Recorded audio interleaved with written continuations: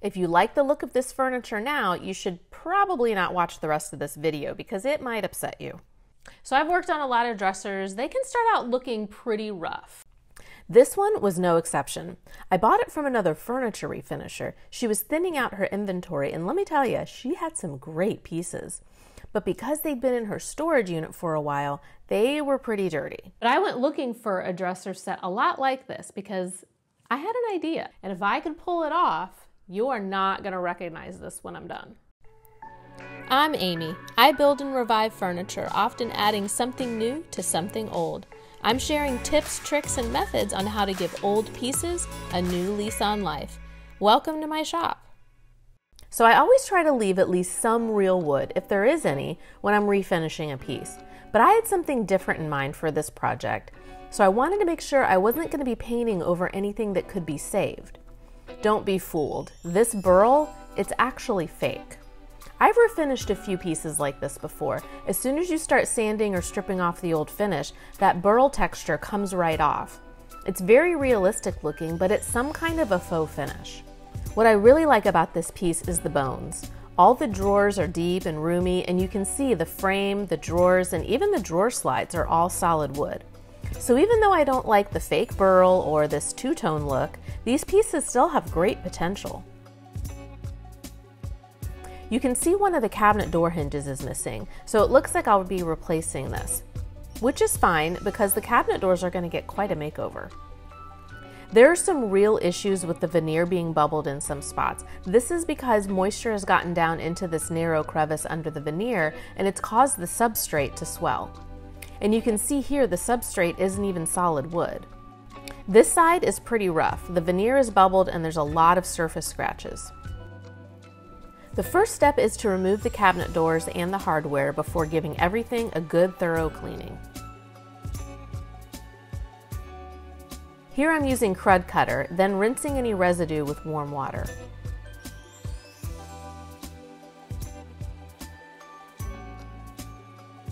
With vintage furniture, the drawers are usually numbered at the factory because they're custom fit to each cavity, and if you try to put them in the wrong spot, they won't sit right.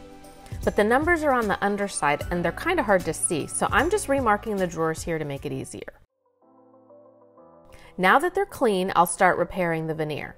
I'm sanding each spot until it's level with the rest of the surface, even though in most places that means I'm sanding all the way through the veneer to the substrate. The goal here is to get a level surface.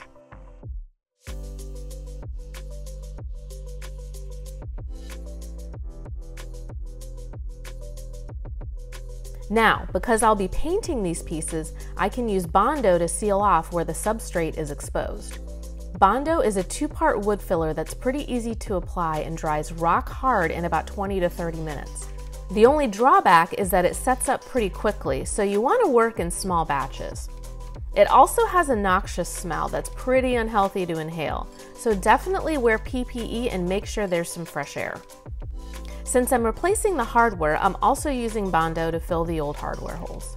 After I sanded down all the excess filler, I gave everything a scuff sanding with 150 grit to get it ready for primer and paint.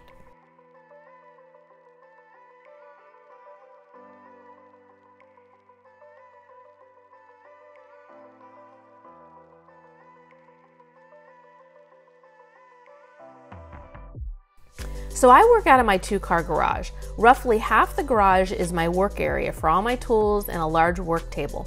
And this other half is where I do all the paint spraying.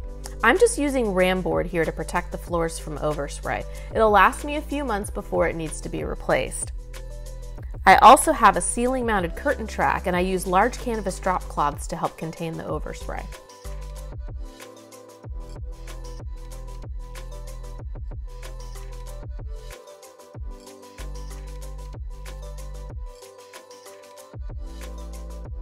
So what I usually do is apply a coat of primer, then I go back over each piece with more Bondo or this spot filler to fill anything I missed. And as you can see, I missed a lot. This spot filler dries really fast and sands smooth before my next coat of primer. These drawer and cabinet fronts are now really plain, so here's where I'm going to add some wood back into the design. I used Adobe Illustrator to sketch out a geometric pattern and help me figure out how much wood I was going to need. And I'm going to need a lot, 160 linear feet. The strips are going to be 1.5 inches wide by about 1/4 inch thick.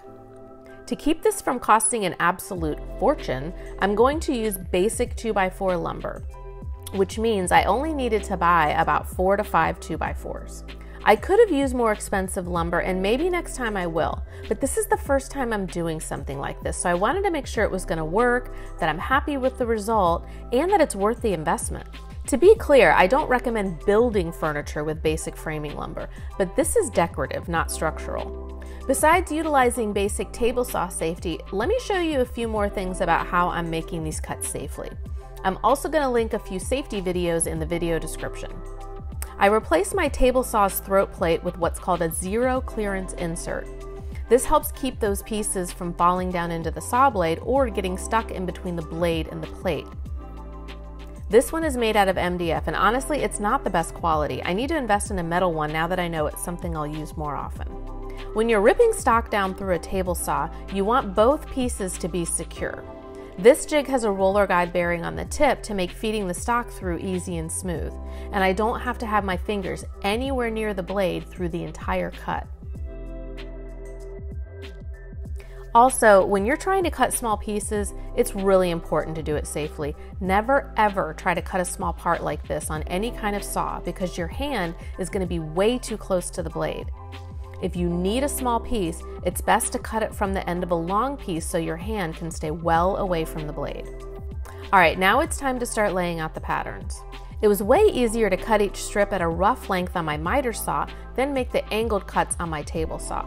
For all these angled cuts, I'm using my miter gauge set at 45 degrees. I wanted the doors to be as symmetrical as possible, so I started by marking the vertical center of each door. I placed the first slat, then I went back and trimmed it to size. Then I used that slat as a template to make 3 more. Maybe there's a more efficient way to do this, but this is the only way I know how, and that's to individually measure each piece, trim, and then set it in place, one by one. I'm using glue and brad nails to secure them in place. And stay tuned on that. You're going to see a big screw up here in a few minutes.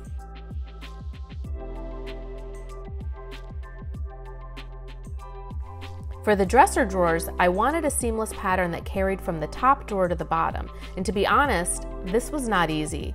I got about halfway through and I wish I would have done something a bit more efficient. By the time I got to the nightstand drawers, I figured out how to modify the pattern so I could batch more cuts, and this took a lot less time.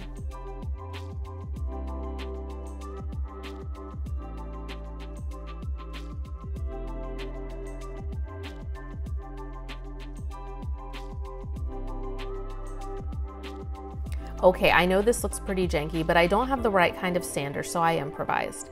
I just wanted to ease the hard edges on all the slats so you could see the individual pieces once they were in place. But yes, this also took forever. And now I'll glue and nail each piece in place and fill a million little nail holes. Last step for the drawers is drilling new hardware holes. I'm just using a cheap template I found on Amazon and a center punch to mark the holes before drilling. I always drill the hardware holes before painting or clear coating because if you make a mistake, it's way easier to fix at this stage. And I promised to show you a big screw up, and here it is.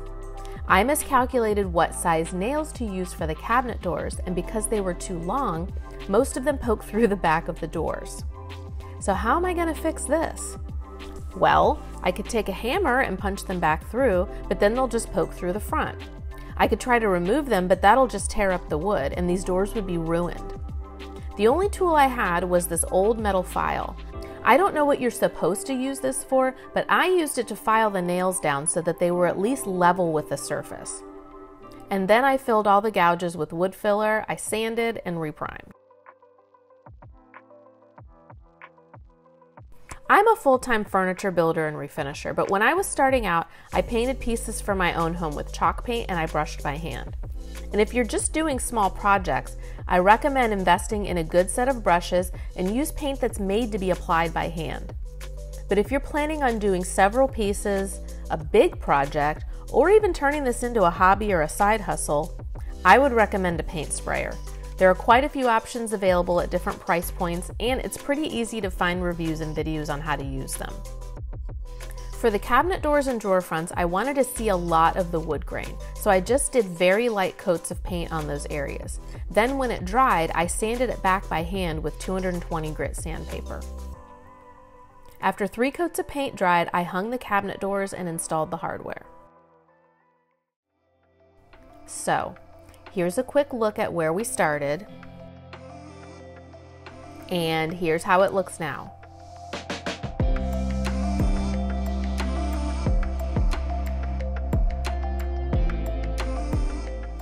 When it was all done, I was stunned at how different it looked.